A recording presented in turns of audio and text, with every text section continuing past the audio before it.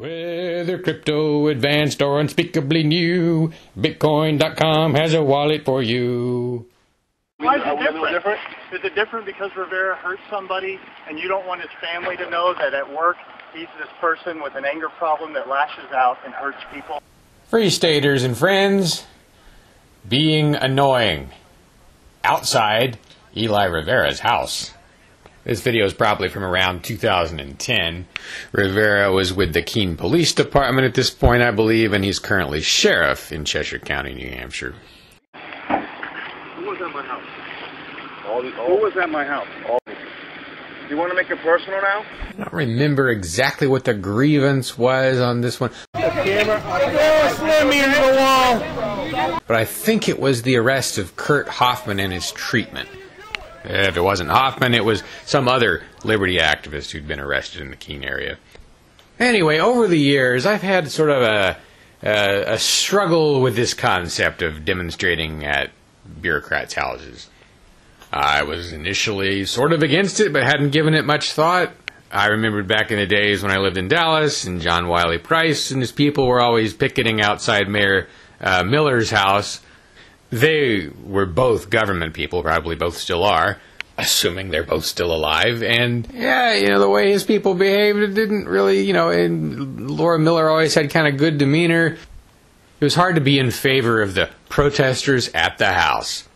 Then around 2005 or 6, a California Free Stater who hadn't moved to New Hampshire yet managed to get a whole bunch of media attention when he threatened to set up some sort of that would seize Judge David Souter's house. Now, Souter was a U.S. Supreme Court justice who lived in New Hampshire, or at least his home was in New Hampshire, his parents' home maybe, which I guess he had inherited. Anyway, when Souter voted to to make it easier for governments and basically companies to seize your house, this guy, you know, tried to get something going where David Souter's house would be seized. So this was fun, and so since Souter was coming for people's houses, essentially, I went and protested outside Souter's house.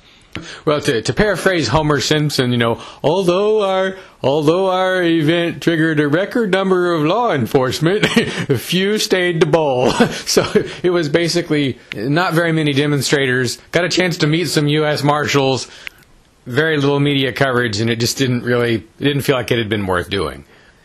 That sort of turned me a little bit more against the concept.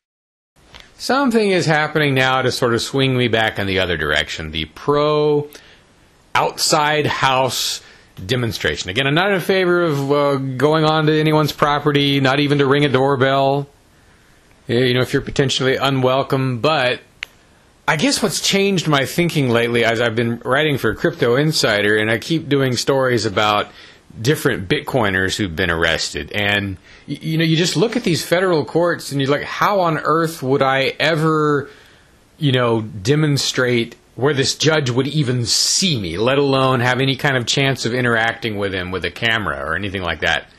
These people are so deeply embedded in their fortified buildings, it's so difficult to contact and all that. You're not allowed to record the phone conversations with them in many states, if you manage to get one on the phone. Who was at my house? All of them. You want to make it personal now? Don't make it personal. Keep it to the police department and my job. Don't take it to my house. Obviously, the government does get mad when you demonstrate at such a place. So if it makes them mad, it can only be so bad, right? There's some things you shouldn't do to the government, but I'm just not sure this is one of them. Why does the world look like this? Well, it's because you're using these instead of these. Admittedly, so am I sometimes. But if you're not using Bitcoin yet, you're missing the boom of the century. So go to Bitcoin.com, get their free wallet, find out what it's like to be in a free market.